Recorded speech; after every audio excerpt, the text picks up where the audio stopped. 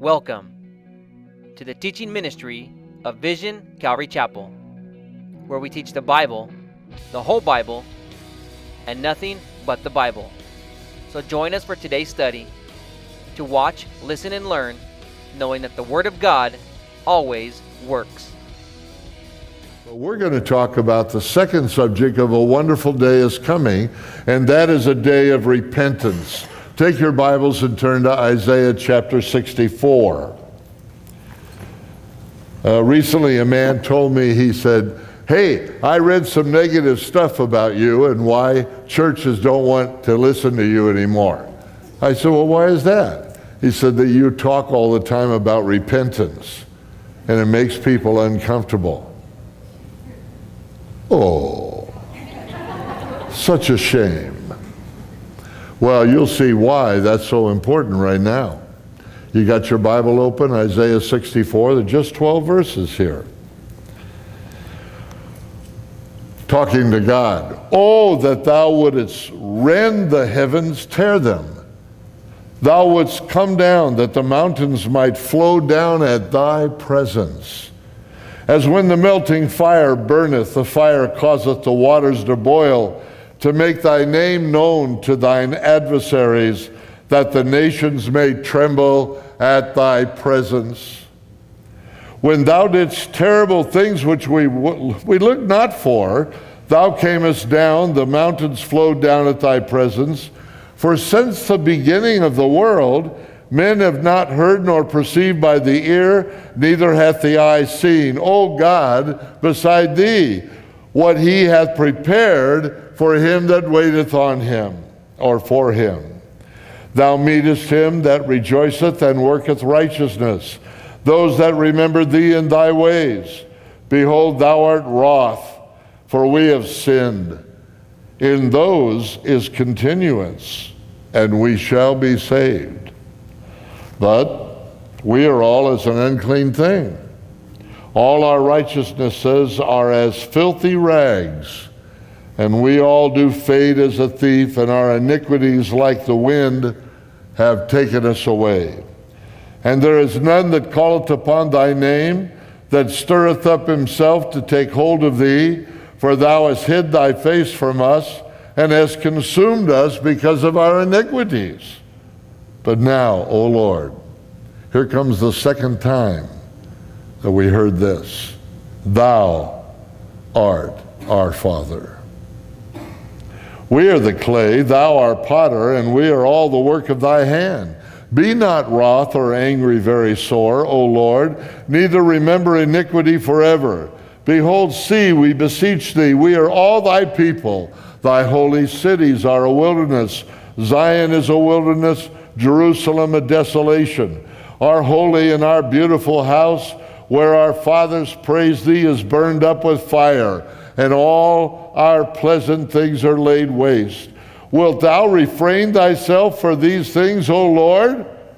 Wilt thou hold thy peace and afflict us very sore?" Good question. Let's pray. Father, we thank you for your word. Lord, it's easy. We can get tired, worn out, and not listen very well. But I pray, Lord, in this time together, that we will understand the need of repentance. You've made it clear to your people to repent, to turn away from their wickedness, and to turn unto the Lord. God, I pray that many of us will turn to the Lord before it's too late. In the blessed name of our Lord Yeshua, we pray these things. Amen. Now, it is true, in my opinion, that America, and especially the believers in America, whether they are Jewish or Gentile, are in great need of repentance. We are also in great need of revival. Revival is not for unbelievers. Revival is for believers to get right with God. God has promised over and over again, if we would turn from our wicked ways, he would hear from heaven and would forgive our sin and would heal our land.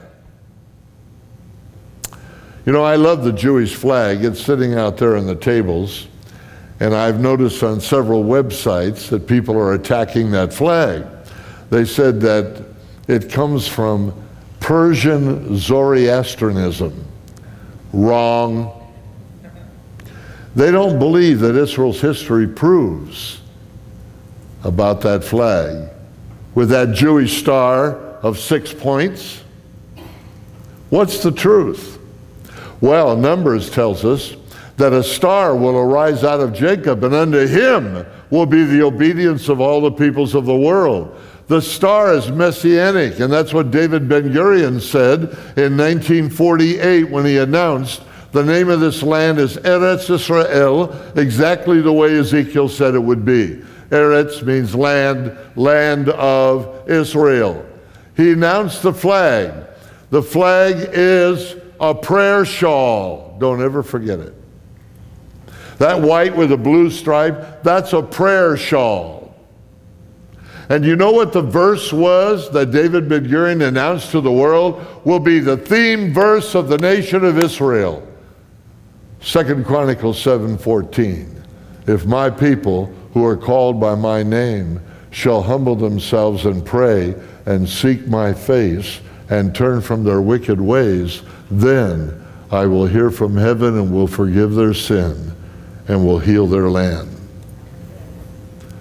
Listen, folks, the current elected Prime Minister of Israel, Benjamin Netanyahu, in my book, I don't care how skilled you think he is or isn't, but I'll tell you, any man that has told the Knesset, the Parliament of Israel, that I will have a Bible study in my home after the Shabbat is over on Saturday night, and my rabbi, Rabinowitz, is going to teach Bible prophecy from the book of Isaiah. He's my kind of prime minister. You know, they're still running 50 to 60 guys out of the parliament, 120, coming to the home of the prime minister. Oh, and before he came to Congress, he went to the Wailing Wall. And they asked him what he's doing there. He said, I am praying that the Lord God of Israel will give me the words to say that'll show people the danger that we're in. Hey, if a man is a prime minister and he's doing that praying, I wish our president would pray. Amen? I was in Canada not too long ago, and I gave him a deal. I said, I want to make you people a deal. You know, the Prime Minister of Canada, Mr. Stephen Harper, is a Bible believer.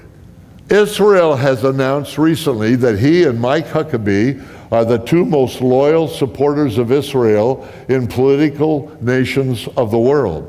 As a matter of fact, they've added now one more since Thursday. Thursday, Mark Rubio gave one of the most stunning speeches supporting Israel I've ever heard. You can read it on worldnetdaily.com. It's all there. He only had 6% of all those 15 candidates that are going to run for the Republican president. He had only 6%. Oh, he's minor. Do you know what happened after the speech? He shot to the top. He's number one. All because of what? Because he was willing to confront our president and all the administration's attitudes about Israel and to say this nation is supporting the nation of Israel with all of our hearts. Israel, in all their articles, said it was one of the greatest speeches ever. Wow. It's interesting, isn't it, what's happening? It was me at a major conference who said 20 years ago, I believe that Israel is going to become the major issue in America. It certainly has, faster than I thought. So I was in Canada, and I know about Mr. Stephen Harper. His secretary actually orders books from us at Hope for Today. That shows you their intelligence. Amen? So I said to an audience of 2,000 people in Canada, I'll make you a deal. I'll give you Barack Obama for Stephen Harper. And 2,000 people stood up and shouted, boo. It's not just America, it's also Canada. And I like what one lady, 86 years old, wrote in her column. She said, enough is enough. I am tired, and they are never going to keep me quiet again. Israel is a nation founded by God Almighty. And it certainly is more important than the United States of America, and I have been a patriot for years. Wow. So what is needed? What is needed, folks, is the same in Israel as it is in America. What is needed is repentance. And it needs to start with God's people. I don't care what church, Metho-Baptarian, whatever you are. I'm glad you're here, and I want you to know that God wants us to repent. Wow. I hope you're ready. So let's start. Number one, on the day of repentance. If I'm reading my Bible correctly, you can look at yours, Isaiah 64, the first 4 verses. What we have here is asking for God's awesome presence to be demonstrated. Oh, that thou wouldst tear the heavens and come down, that the mountains will flow down at your presence, to make thy name known to thine adversaries, that the nations may tremble at thy presence.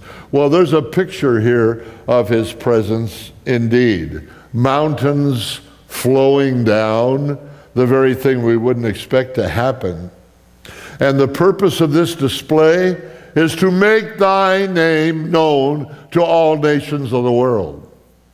Wow. By the way, did you know that the mountains are going to be moved by God? In fact, every mountain will be moved out of its place. Those were Jewish prophets that mentioned that, and the New Testament picked up that truth and repeated it again. Every island is going to be moved out of its place. We saw when that tsunami hit Indonesia that that whole island of Indonesia moved 21 feet. And scientists who study the matter said, we have never seen anything like this. But in the Bible, every island will be moved out of its place, and all the mountains will be brought low. God's going to demonstrate his power. And the power he has displayed in the past, according to this passage, was not expected. My dear friends, I don't care what nuclear power or weapons any nation has. The United States, by the way, has the most. So there's a little hypocrisy there, isn't there? Not only do we have the most, but Russia has a great number of nuclear weapons. Oh, China also has been climbing the ladder of nuclear weapons, but we haven't got upset at them, have we? We're fearful of them. Why? Because there's so many of them. I tell people I believe God loves Chinese people more than anybody else because he made so many of them. Amen? God is going to really uproot our confidence in the planet that we live on. Scary days are ahead. But the praise they gave to him is mentioned in verse 4. For since the beginning of the world, men have not heard nor perceived by the ear, neither had the eye seen, O God, beside thee, what he hath prepared for him that waiteth for him. O Lord, show us. 1 Corinthians 2 picks up that prophet's message and says, as it is written, eye has not seen nor ear heard, neither has entered the heart of man the things that God has prepared for those that love him. You know something? It's not talking about blessing you in this life now. The quote is from the Old Testament book of Isaiah. It is talking about what God is going to do on the planet to demonstrate his power, that men might realize they need to repent. Wow. Did you know there's a whole period of time called the tribulation? Its proper biblical name is the day of the Lord. That's why I wrote a book about it. The day of the Lord is coming. 25 times the Hebrew prophets warned us the day of the Lord is coming. It won't be a blessing. It'll be darkness and gloom and sorrow and pain and death. And that day is coming. Over 1/2 of the world's population will be dead before it is half over. Who's kidding who? No wonder churches don't want to study prophecy. They're scared to death of what it says. And so they try to reinterpret it, which is impossible if you study the Hebrew prophets. Now, a commercial. Okay? Here's the commercial. I have done a whole series on the minor prophets, the 12, with PowerPoint, all of that. And it is currently on internet television. You can watch it on Wednesday mornings at 4 a.m. Pacific Standard Time. Or you can watch it on Friday mornings at 5 a.m. Or you could have watched it today at 12 noon every Saturday. It's on the minor prophets. Today it was about Joel, and boy does he smash us with those words of the day of the Lord is coming. Now, friends, 1 Corinthians 2, eye has not seen nor ear heard, neither has entered the heart of man the things that God's prepared for those that love him. It will be a blessing for us. It is a wonderful day that is coming. Thank God there's going to be a day of revenge. Our Messiah is going to destroy all the nations and their armies that thought they could come and attack Israel, his people. It will be a bloodbath in Israel. The blood flowing to the horses' bridles and staining all the garments of the Messiah of Israel himself. We learned about that last night. 1 Corinthians goes on to say, what man knoweth the things of a man, save the spirit of man that is in him? Even so the things of God knoweth no man, but the Spirit of God. If you want to know what's going to happen, then we have to trust the Holy Spirit, who is the true author of the book, as we learned in the last session. Wow. The second thing I would draw to your attention is from verses 5 to 7. And that deals with awareness of sin. I don't believe, and I'm not the authority, God is, but I do not believe that people truly repent without being aware of their sin. A lot of times something's happened in the past and you know what you did was wrong, but you hope the years will cover it and you don't have to deal with it. The Bible says that all things are naked and open under the eyes of him with whom we have to deal. It will not escape the notice of God. He will not wipe it out or stop remembering it unless we repent and get right with the Lord. You say, well, what does that mean? I'm going to tell you before we're done. I'm going to drive you crazy with it. Because I do not believe that the churches of this generation are comfortable teaching people about true biblical repentance. Wonderful article on Aretz Sheva, Israel's #1 news site, They have several articles by Jewish rabbis, and there was a wonderful argument about repentance. I loved reading it. As that Jewish rabbi fully understood, we can't hide from the Lord God of Israel. He knows it all. He knows everything we've ever done that's wrong. And we need to repent. Shuva Israel, return, repent, turn, O Israel, if you want God's blessing. You see, their confession here is clear. Verse 5. Could it be any more clear? We have sinned. Do you have the courage to say before God and others that you offended or hurt, no matter when it was?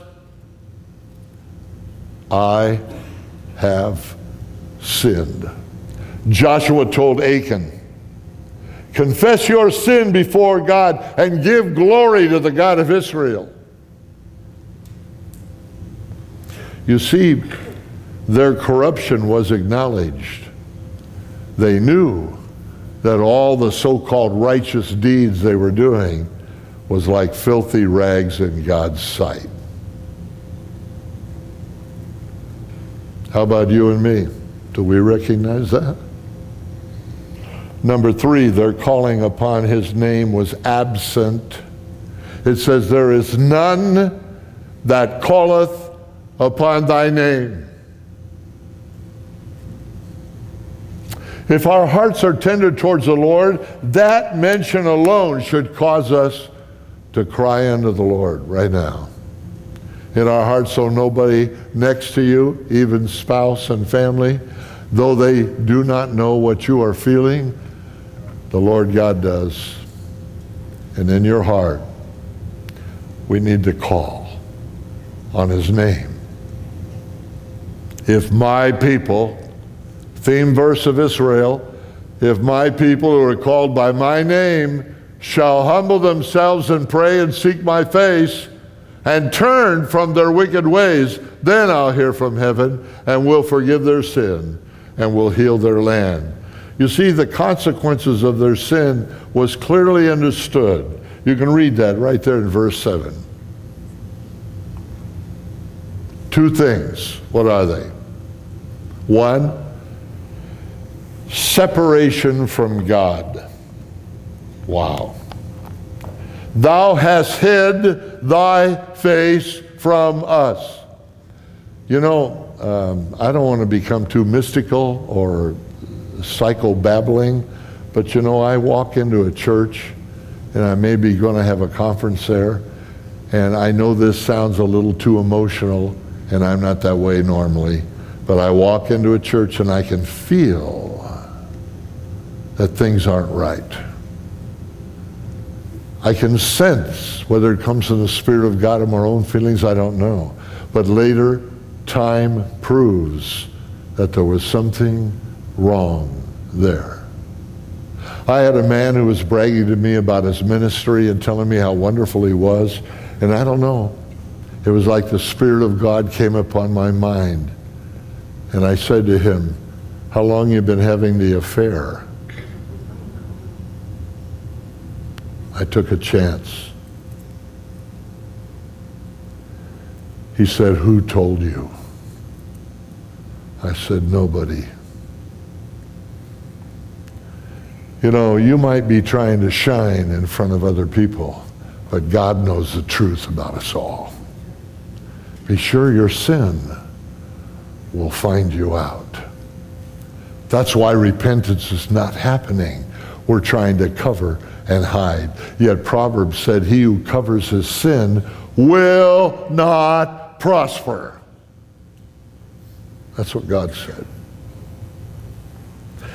Let's take a look at the second appeal they made to the Lord. That's actually how this little chapter of 12 verses is divided. And in that second section, beginning at verse 8 down to verse 12, this included their relationship to the Lord. That beautiful statement which was said earlier in the passage of last night. Thou art our Father. We're the clay, you're the potter. You know, sometimes we walk around like we think we're the potter, that we're controlling the circumstances of our life. No, we aren't. God is. Now, God is not causing you to sin. The Bible's clear about that in James 1, 13 to 15.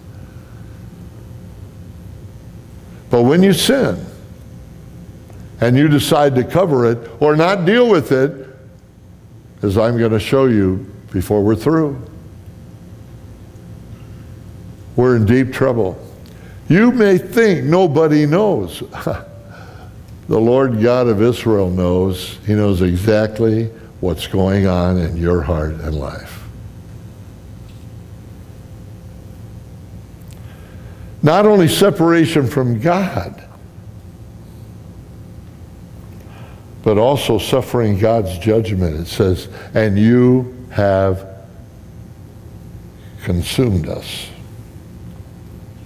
We are the clay, you are the potter. And that included also their recognition of his hand in their lives. We all are the work of thy hand. You're in charge, we're not. And it included their request for the Lord's forgiveness. Neither remember iniquity forever. Well, he won't if we repent. It also, interestingly, included their realization of what would happen in the future. Verse 10 and 11 is stunning. The holy cities will become a wilderness. Don't be wroth, don't be angry, Lord. You see, it did include their complete reliance upon the Lord to act. Verse 12, the last verse of that chapter says, wilt thou refrain thyself for these things, O Lord? The answer is, no, he will not. I'm so glad that we have chapter 65 and 66, a day of restoration and a day of rejoicing. But let's talk for a moment about repentance. The Jewish Bible, called the Old Testament or the Tanakh, which represents a threefold division of the Old Testament in a Jewish Bible. It speaks about repentance over and over and over again. There's one passage in the New Testament that expands on that truth in the Jewish Bible when it teaches there are 7 things that characterize true repentance. Before we get to that, let's take a look at what we have. Joel 2, 12 to 13. Therefore now saith the Lord, turn ye even to me with all your heart, with fasting and with weeping and with mourning, and rend or tear your heart and not your garments, and turn unto the Lord your God. For he is gracious and merciful, slow to anger, and of great kindness, and it repents him of the evil. Hosea 14, 1 and 2. O Israel, return unto the Lord thy God. Thou hast fallen by thine iniquity. Take with you words, and turn to the Lord. Say unto him, take away all iniquity, and receive us graciously. So will we render the calves of our lips. In Zechariah 1, 3 and 4, thus saith the Lord of hosts, Yahweh Sabaoth, turn ye unto me, saith the Lord of hosts, and I will turn unto you, saith the Lord of hosts.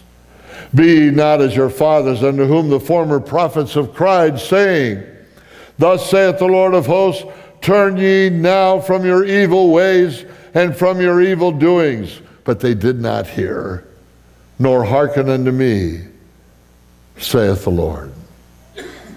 Now, I'd like all of you, if you have a Bible with a New Testament in it, some of you are smiling, most people feel, well, I got the New Testament, I don't need the Old. No. What you need to do is to go to the Hebrew University in Jerusalem to the postgraduate department. And what you're going to do is you're going to have to translate the Greek New Testament back into Hebrew, the language of the first century. Amen? Won't that be fun? So before you go, you're going to have to be proficient in Greek too. Astounding, isn't it? I'm going to show you the significance of that now as it relates to repentance. Repentance is a Jewish word. It has two aspects to it, positive and negative. Negative, turn from the sin and the iniquity. Positive, turn to the Lord. Do not forget either one of those. Wow. So, what do we have in the New Testament? Take your Bibles, turn to 2 Corinthians chapter 7, verses 9 to 11. There are 3 verses in the New Testament that teach you exactly what the biblical repentance of Jewish people meant by the prophets of Israel who thundered forth to turn to the Lord and turn away from your sin. Now it's time for us who claim to be messianic. Well, if you are, then we all need to repent, Jewish style. Amen? Are you ready for it? I don't know, one man where I was preaching on this subject thundered out of the church, and a lady at the door says, "Where are you going?" He said, "This is nothing but a Jewish thing." And he went out the door. She came to me afterwards and said, "That was a great compliment. It's nothing but a Jewish thing." You see, that's why I wrote the book, The Church of Jesus Christ, and it has nothing to do with Mormons. It tells you about the Jewish roots of our faith. It helps us to understand why so much that we do is absolutely stupid, vain, pagan, and awful. I'm asked not too long ago to participate in a wedding at a big cathedral-type church. I'm not comfortable there. The pastor said, "Well, you're kind of a big guy, but we've ordered a special robe for you." I said, "Am I required to wear a robe to perform a wedding?" He said, "Well, we don't require it." I said, "Good, then I will." What? What if I said it was required? Then I wouldn't. Do I have to wear that jewelry you put around your neck? That is so corrupt. That is very pagan, you know. He said, "David, I've heard you on the radio a lot. I know what you're like. Please don't mess up this couple's wedding." I'm not going to mess it up. I'm just going to preach the truth. I don't want to wear the robe and all that junk around your neck. He said, "Why?" Because it has nothing to do with the pastors of the New Testament. That's why. Oh, I forgot. It is traditional that we should wear a coat and tie. Why? That's why women live longer than men. We're slowly choking to death by wearing ties. What in the world is wrong with us? You know, I stopped wearing ties long before it was popular, and I was criticized almost every week. One lady kept buying me white shirts with French cuffs and ties. I had a stack of them. She would deliver one to my office every week. She said, "I'm so tired of seeing your so-called sport shirts. Those Hawaiian things are disgusting." Well, I'm sorry. Did you get to New Testament, 2 Corinthians? I gave you time. Amen? Paul wrote, "Now I rejoice, not that you were made sorry, but that you sorrowed to" what? Repentance. "For you were made sorry after a godly manner, that you might receive damage by us in nothing." Now watch this. Godly sorrow works repentance to salvation, not to be repented of. But the sorrow of the world worketh death. For behold, this selfsame thing that you sorrowed after a godly sort, let's say you really repented, then look at these things. 1, what carefulness it wrought in you. 2, what clearing of yourselves. 3, what indignation. 4, what fear. 5, what vehement desire. 6, what zeal. 7, yea, what revenge.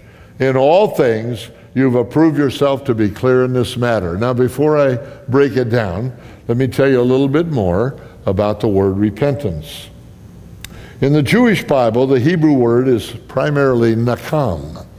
Nakam is used 40 times, and practically every one of them are of God. Wow. It also means to lament or to grieve. But the one that perhaps affects us more as Jewish people is the word shuvah. Shuvah is translated as repent, but it's used 185 times with the word turn. And if you're talking about turn again because you've messed up again, you'll find it 369 times. In other words, the Jewish Bible is dominated by the need of repentance. In the New Testament, we have a Greek word, metamelomai. It's found 8 times, and it means you felt sorry for what you did and how you messed up other people's lives. Wow. But the primary Greek word is metanoeo. Noeto, or nous, or naos, is referring to the mind. Meta means after. It's referring to a change. In other words, a change of mind will lead to a change of conduct if you have truly repented. Various forms of the English word for repentance appears 104 times in the King James of the Bible. Biblical repentance sometimes refers to non-believers who turn away from a sinful lifestyle to turn unto the Lord. It is the first word of the gospel. Repent and believe. That's the order. Did you notice these people when you were reading your New Testament? John the Baptist, Matthew 3. He preached a baptism of repentance. Oh, by the way, John the Baptist was not a Baptist preacher. He's Jewish. I hope that doesn't offend you. John the Baptist was Jewish, and he preached repentance to his generation. Do you know the Bible teaches in the Gospels that everybody from Jerusalem and all Judea went down to the Jordan River to get baptized by John to repent of their sin? Wow, he must have been a powerful speaker.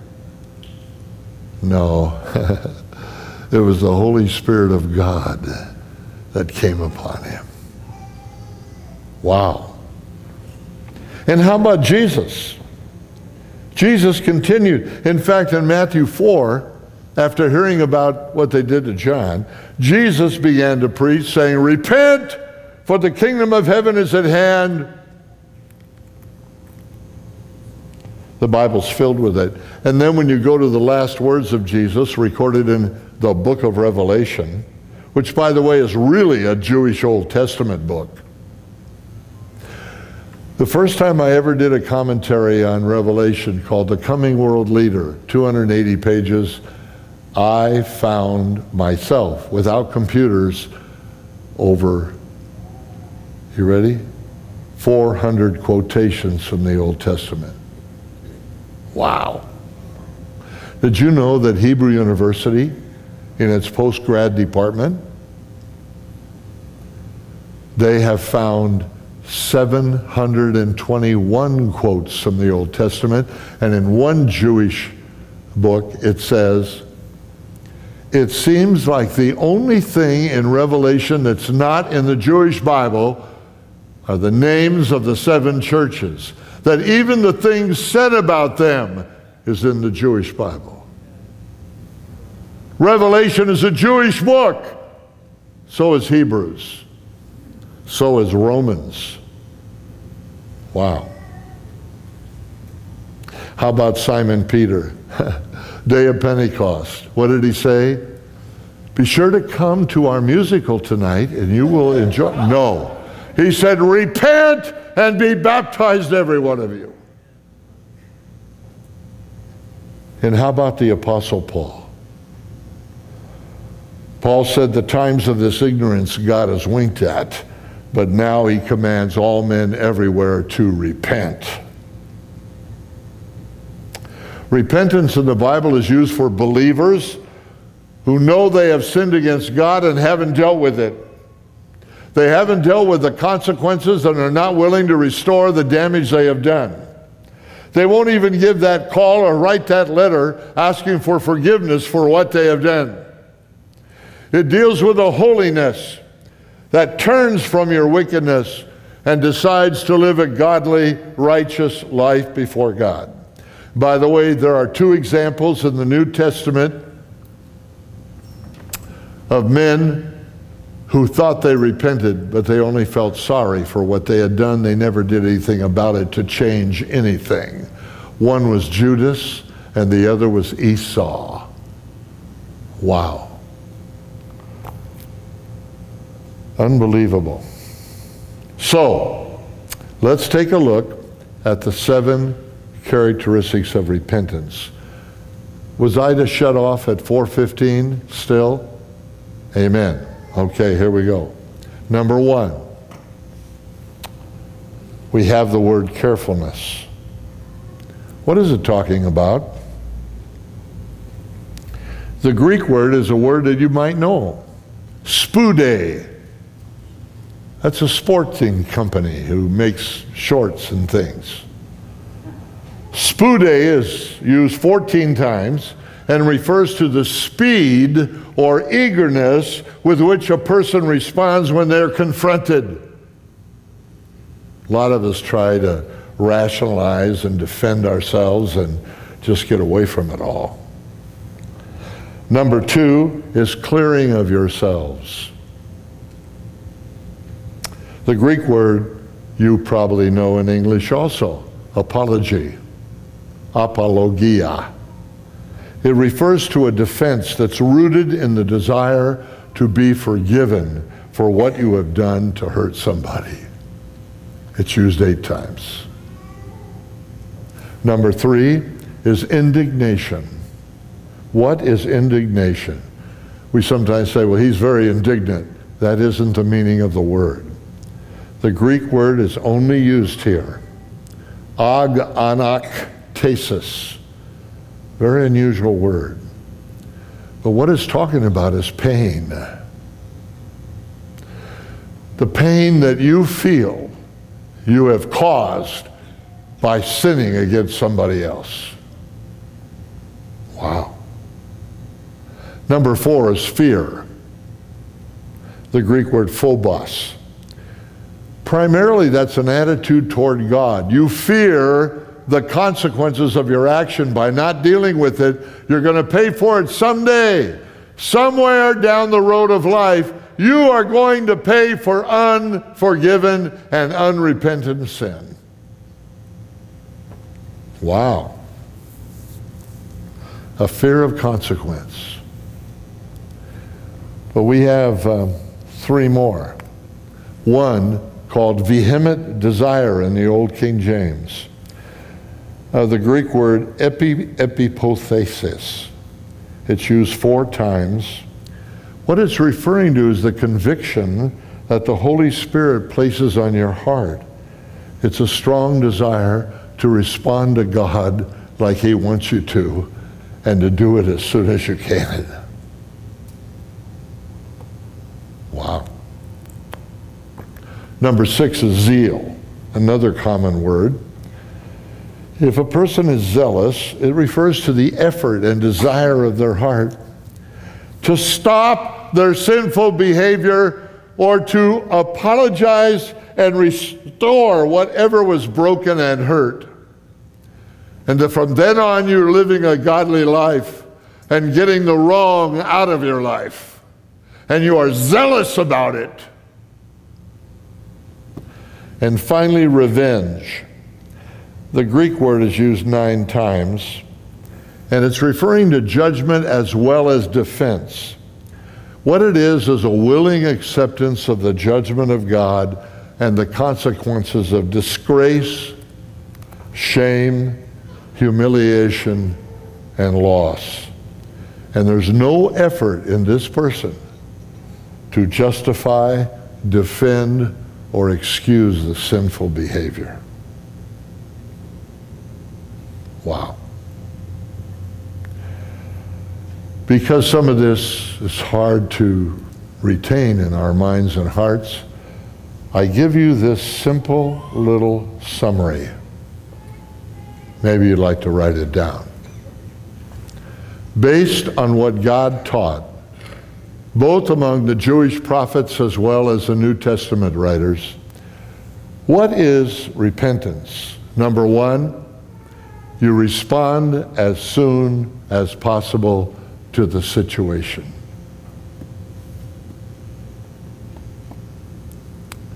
I spoke about this many years ago, and a gentleman and his wife who was involved in a ministry I started in Ohio, he came up to me afterwards and he said, I have been justifying my behavior towards my mother. I said, who is your mother? She runs one of the largest brothels in California. She's had 7 different husbands. 4 of them tried to kill me. I hate her and everything she represents.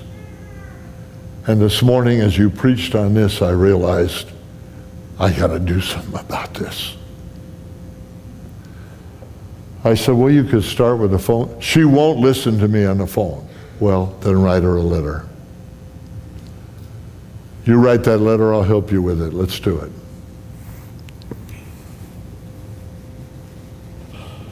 I'm happy to tell you that that gentleman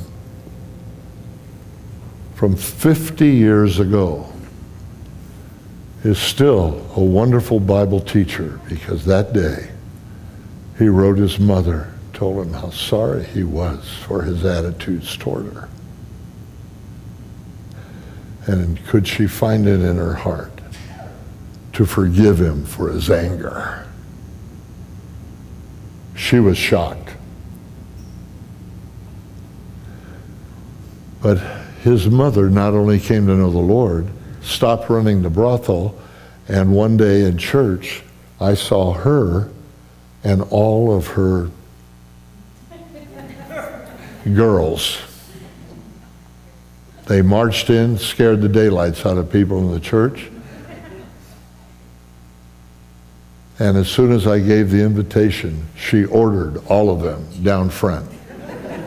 They got on their knees and asked God to forgive them. You know, there's a lot of things like that. I probably should have saved them and wrote about them, you know. What a wonderful story. All because of what? Of one man who decided he's got to do what he doesn't want to do. I hate my mother for what she's done. But you know, God broke his heart.